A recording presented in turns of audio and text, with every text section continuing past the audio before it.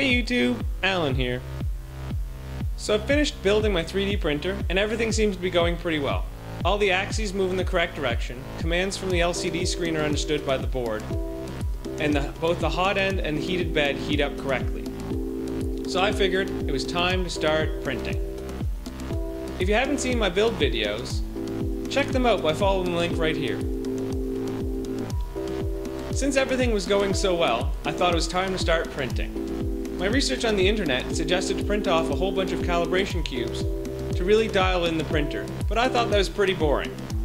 I figured I have a lot of time in the future to print off calibration cubes, but now is time for some excitement. So I fired up Thingiverse and went hunting for models. The first model I found that I wanted to print was a cute Spocktipus.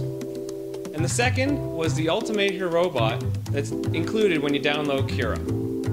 So I sliced both of these models up using Cura with a 0.1mm layer height, got out my white ABS filament, loaded up my SD card and got whole nothing. As it turns out, the 8GB SD card was too large for the printer board, and so I had to go out and buy a 4GB one. Once I got that, and I loaded up all my models, I was ready to print. So here is the first print from my 2015 Sunhokey Prusa i3, the cute Spocktipus.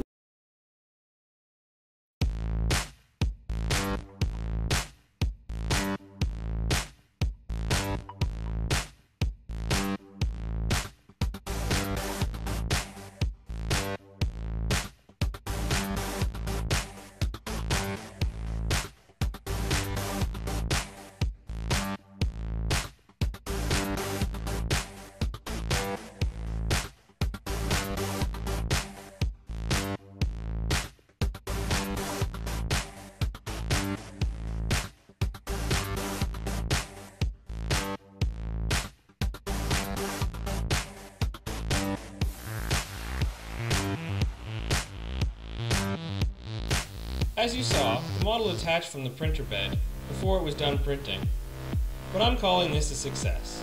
The plastic printed, the details were pretty good, and I annoyed everybody in my household for the next 20 minutes after it was done, showing them the model and talking very excitedly.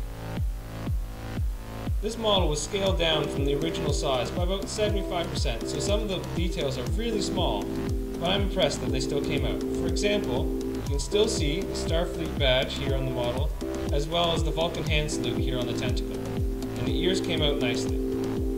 What's also nice is because it didn't complete, you can still see the infill structure, which is neat to show people and to look at.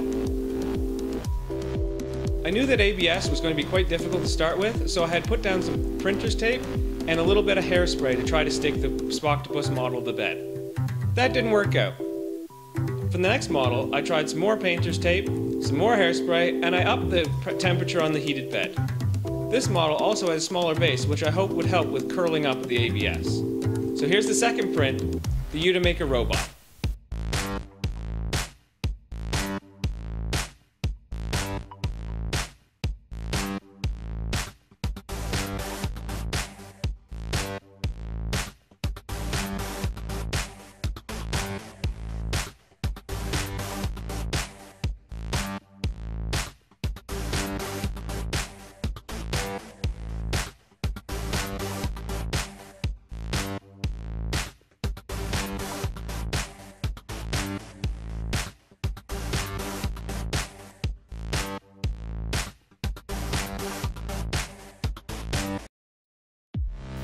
As you can see, this was a total success. It was my first successful print, giving me a successful print rate of 50%. Probably the only time I'll ever get that. The detail on this print, especially the face and the chest, is extremely good considering that I haven't done much calibration of the printer at all.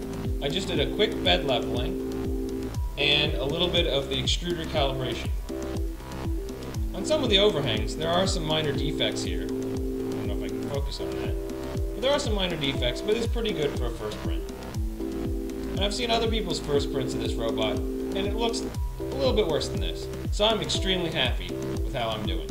If you liked watching this video, give me a thumbs up. And if you want to see more videos, please subscribe. I also really enjoy getting comments from you guys out there. I will be putting out a video on tuning in the near future, and and I have more ideas in the pipeline, so stay tuned. Thanks for watching.